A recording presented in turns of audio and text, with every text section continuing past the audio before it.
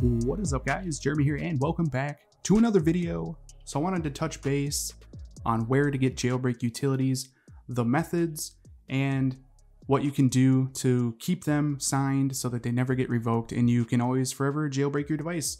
For those of you that have updated from iOS 13, you might find this to be very useful.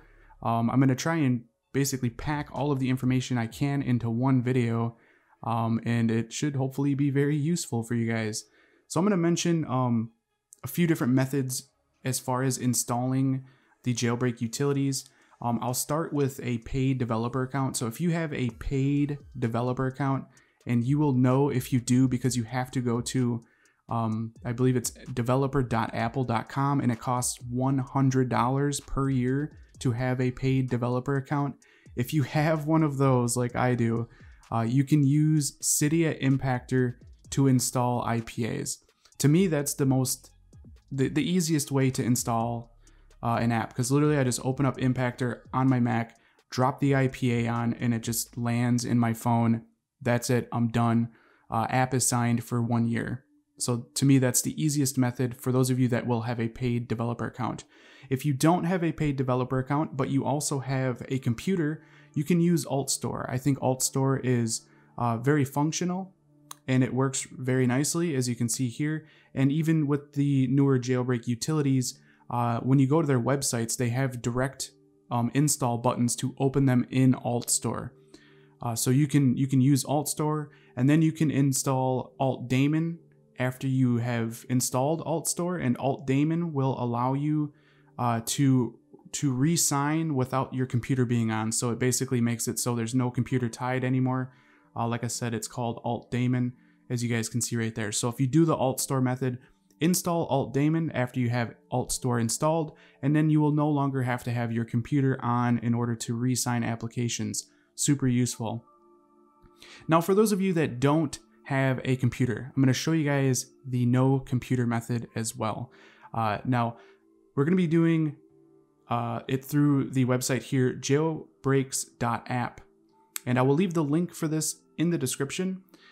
It's super simple. I absolutely love this website for just having jailbreaks and nothing else. So big shout to GeoSnow. I discovered this through his video. So big shout to him. This is really, really nice. Now, one thing I like to do is I like to click on the share button there, and I like to add it to my home screen. I'll leave it as jailbreaks. That way I have an app for the website.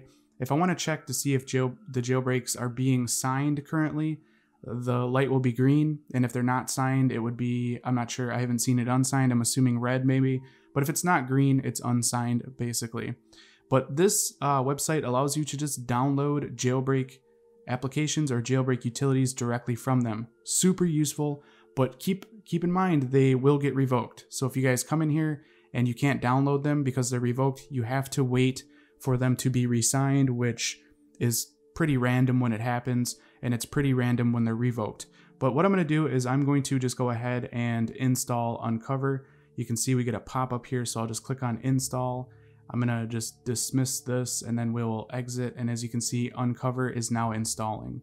So depending on your internet speed, just wait for that to finish installing, and as you guys will see, we can't launch it because it's an untrusted developer. So now what you need to do is go into settings, and we will go into general, and we will go down to profiles and device management.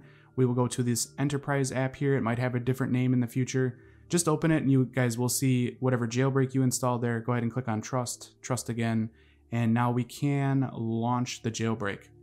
So this is great and everything, but when the certificate gets revoked, you will no longer be able to open the application, and it will get revoked at a random time. And it's guaranteed to get revoked just with what Apple is doing nowadays. So I'm going to show you guys how to prevent that. If you guys don't have a computer, you're not using Impactor, you're not using AltStore, this is how you can prevent this application from getting revoked. So we're going to go into Cydia here, and we're just going to search for ReProvision Reborn right here, this package, this application essentially. It is from the PackX repo. I'll leave the repo listed in the description as well. So what you do is just click on modify, click on install, and confirm it, and it will go ahead and install it. And then we will have to perform a respring on our device here, just like so. Wait for it to respring, super fast respring, and now we have the application right there. Now, when you first launch this, you will have to sign in with your Apple ID. It's 100% safe. All it uses your Apple ID for is to use it to sign the application. And as you guys can see here, I have all of the apps listed that I have downloaded or installed manually. I could re-sign Taurine or Uncover with ReProvision, or the newest one, which I just downloaded from jailbreaks.app. As you guys can see, I can sign that application, and this will auto sign it before it revokes, which means it'll keep your uncovered jailbreak working, you know, forever basically, as long as you allow it to re-sign every like 6 days, because after 1 week it will get revoked automatically. But like I said, this app will prevent it from happening. So like I said, I just wanted to touch base on all of the different kind of methods you can use to install jailbreak utilities on iOS 14. Hopefully you guys found this video useful. If you did, smash the like button. Also, like I said, I will leave links in the description if you guys want to try out different methods like AltStore with AltDaemon, or you want to try Cydia Impactor, whatever it might be. There will be video links in the description, so be sure to check that out if you guys want to try different methods in which you can re-sign jailbreaks and install them. But I'll catch you guys in the next one. Later.